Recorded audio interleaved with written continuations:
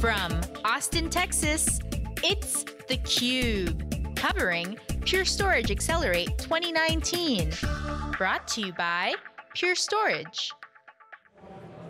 Welcome back to theCUBE, the leader in live tech coverage. I'm Lisa Martin with Dave Vellante. And we've got a pretty cool guest coming up next, guys. You may have seen him here on theCUBE before. He is back, Matt Harris, the head of IT for Mercedes-AMG Petronas Motorsport. Matt, welcome back. Afternoon, how are you? Good, we got the car over there, lots of excitement.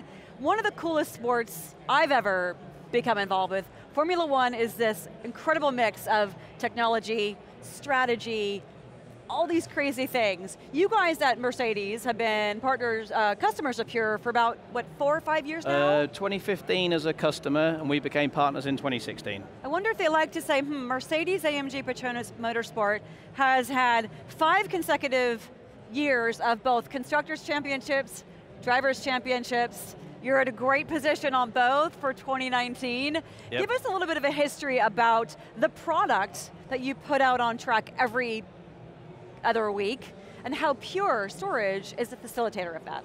Yeah, okay, so it's an interesting story for those that are interested in Formula One, because what you see on the track looks the same, but realistically every time it goes out the garage it'll be different.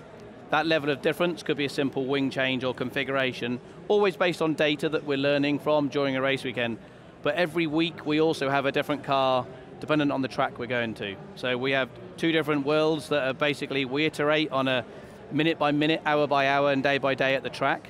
But in the factory, that could be the same sort of iteration, but it could also be into weekly or monthly or year for a car.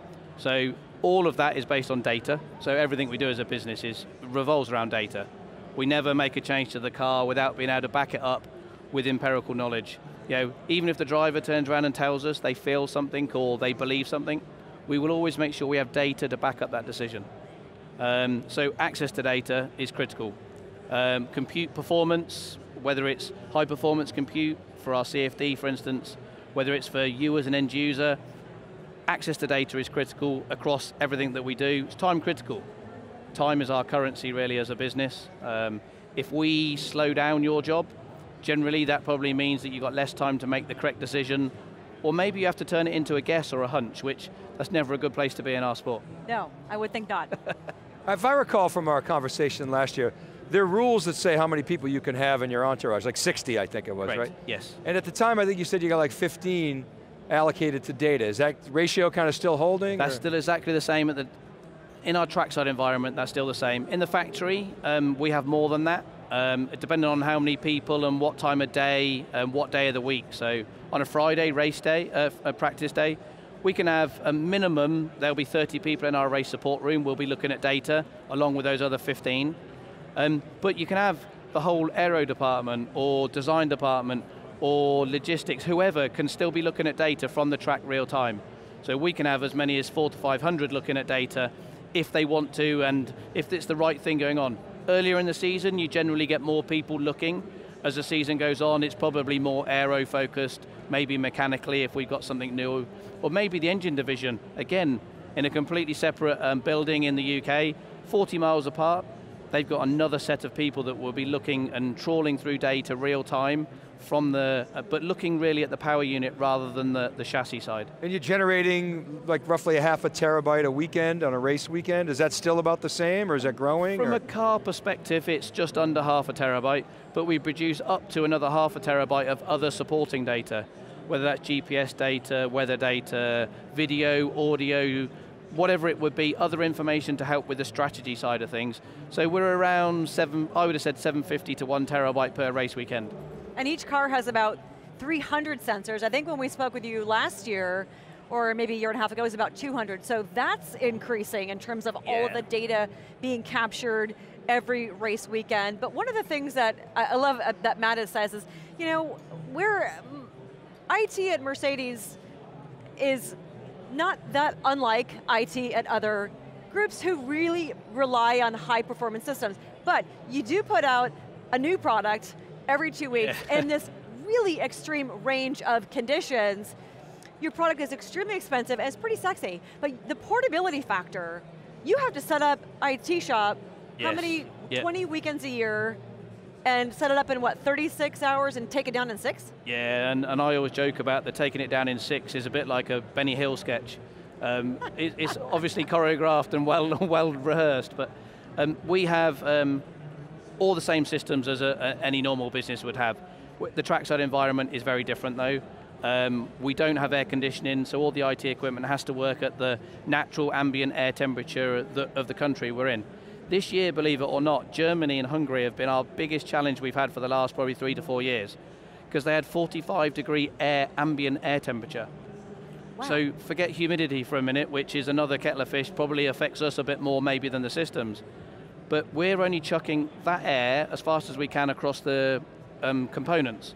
So we're not putting any cooling into what is probably around the tolerance of most IT systems. So we had to rely basically on air throughput to turn around and keep kit cool. Now the benefit with Pure is actually it doesn't create any heat either. There's no real heat generation, so it's quite tolerant, which helps us because it doesn't create more. But the environment we put it into is quite special. But what we're doing is what any business would want to do. Access to email, file systems. What we're trying to do is give it in a performant fashion. You know, people need to make a decision, so in qualifying, for instance, those 300 sensors, that information that we've got from the car, we've got minutes to make a decision based on data. If it takes you too long to get the data off, you can't then look at the data to make a decision. So we have to make sure data ingest from the car and then basically multi-access from everybody in the factory or the trackside is performant enough to make a decision before the car goes back out again. Otherwise we're wasting track time. So you've always had data in this business. Like the early days was all analog, and it obviously progressed. In thinking about what you want to do going forward with data, what kind of information or capabilities don't you have that technology in the future could address? Yeah, so interesting one is technology of the future. If you know what it is, let me know. But with what we know right now, I think a lot of it's going to be about having the ability to have persistent storage, but actually the dynamic of the compute resource. So looking at things like Kubernetes or anything like that to turn around and have dynamic resource spin up as and when required to do high performance compute calculations based on the data. Maybe to start giving us some automated information. I'm going to be careful, the ML, AI, for our business, it's not quite as simple as others because our senior management are very technically capable and they just see it as advanced statistical analysis. So unless you program it, it's not going to give you an answer. Now, we've started to see some things this year where actually the computer is teaching us things we didn't ask it to. So we have got some areas where we're beginning to learn that that's not necessarily the case now. But for us, that access to data moving forward, it's probably going to be the compute combined with that underlying storage platform that's going to be critical. On stage, you heard Rob and people talking about the ability to have that always present storage layer with the right compute. That's something for us is going to be critical, because otherwise we're going to waste money and have resource sat doing nothing. Is security an issue for you? I mean, it's an issue for everybody, or is it a game of honor? Because you got this, little community that, are you guys trying to hack each other's systems? Or? So, it's an interesting one. Inside the sport, actually no, because a few years ago there was a very high profile case where data went between two teams and there was £100 million fines, exclusion from the sport for a season, so that's too big. You don't mess with that, right? So but also if you think of that from our perspective, we've got the Daimler star on here. We cannot afford to have any of that brand reputational rubbing off on Daimler, so that's a no-no. Other teams I can't talk for, but we're all fairly sensible between ourselves. What will be interesting moving forward is what technologies are in our sport that actually whether they're motor manufacturers or not, is there technology in there that they're interested in? Maybe the battery technology from the power unit side of things. Is it the power unit itself? So are other things actually more interesting to those other places? Is it legal for you, by the rules of the sport, to monitor, ingest data, or capture data, whether it's visual or whatever, from your competitors? Yeah, so anything that's public is fair game. Okay. So we get given, all the teams actually, we get a standard set of 3 or 4 different streams of information around GPS, timing, and some video feeds and audio feeds, and they're publicly consumable by the teams, when I say public for a second. And those feeds we can do what we like with. You know, they're for us to infer information, which we do a lot of. It's what helps our strategy team to turn around and actually predict what we might or might not need to do as far as a pit stop or tire degradation. And that's where the human element must come in too, understanding the they're like two football coaches who know each other, right? Well, yes, and now if you add to that the human element of, well, what happens if one team strategy person changes? Are they going to make a different call based on the same data? Is their hunch different? Do they think they know better? Yeah, within a team you can have that discussion. So what happens in another team where their car's not as performant, so their mindset, maybe they're thinking differently. Or maybe a team's got the most performant car at the moment, and they think that they're going to do X, and we're like, well, we're going to do something different then to try and actually catch them out. So do we now do the normal thing? So let's look Great at... gamification, I love it. Exactly. Let's look at, I'll make a prediction. 2019 is going to be another Mercedes-AMG Petronas Motorsport year.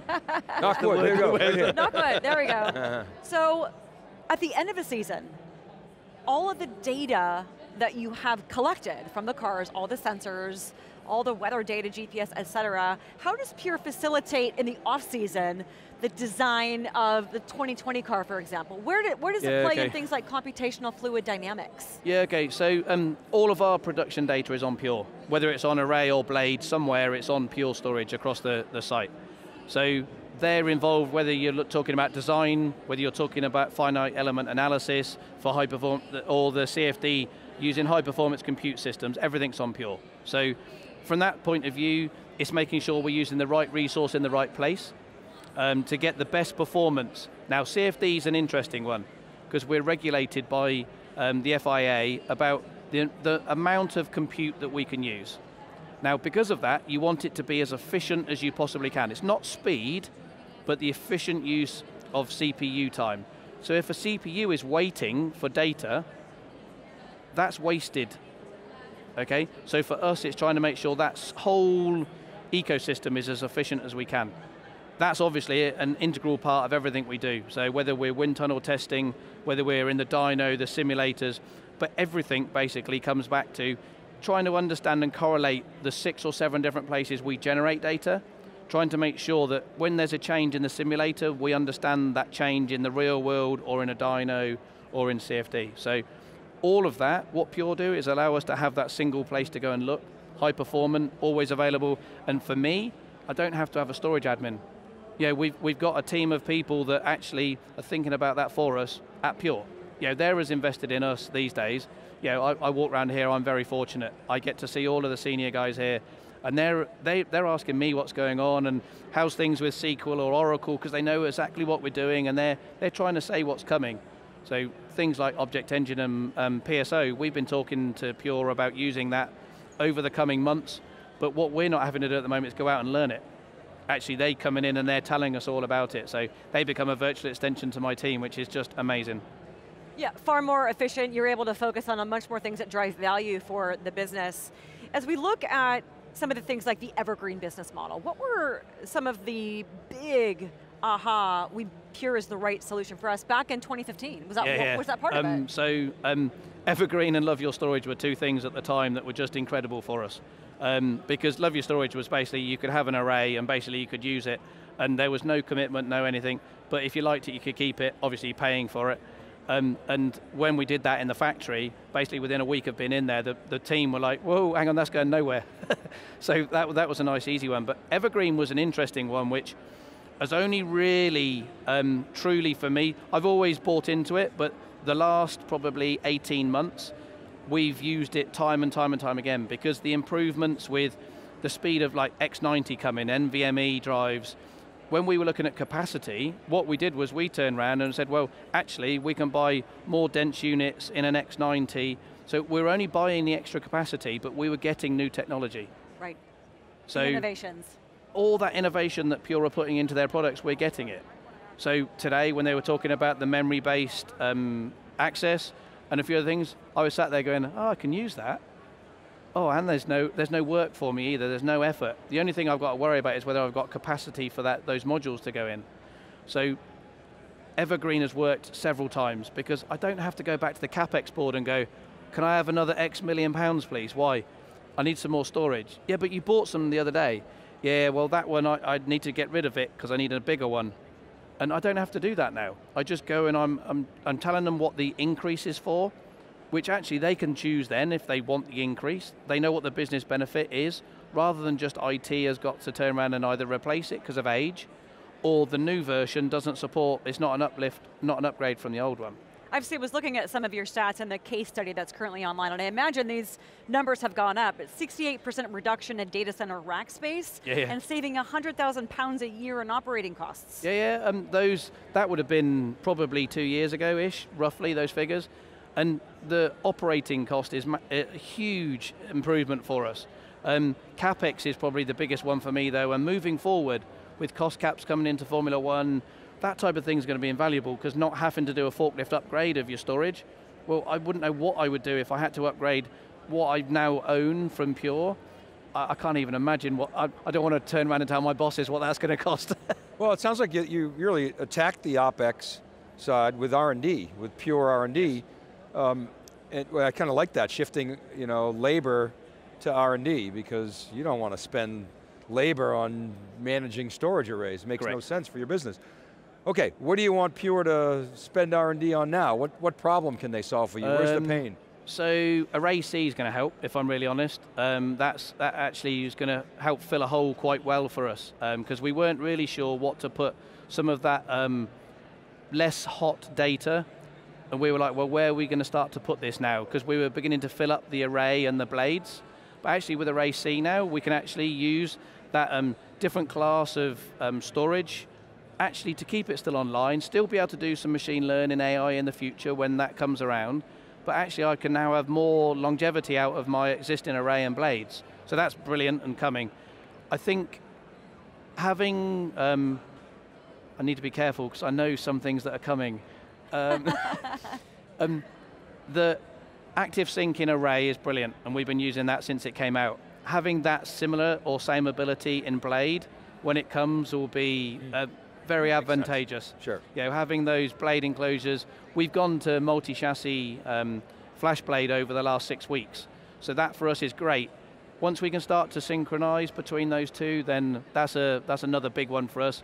For resiliency, for fault tolerance, but also workload movement. That thing I said about a persistent storage layer, I'm not going to need to care where it is, and it will be worked out by the storage and that orchestration layer, so it can have the storage and the compute in the right place. Great. Wow, great story, Matt, as always, and I think as Pierre calls this, the unfair advantage coming to life. Best of luck for the rest of the 2019 season. I'll take it, We'll be watching. All right, we'll see you next time. Thank you. Go for it. For Dave Vellante, I'm Lisa Martin. You're watching theCUBE from Pure Accelerate in Austin, Texas.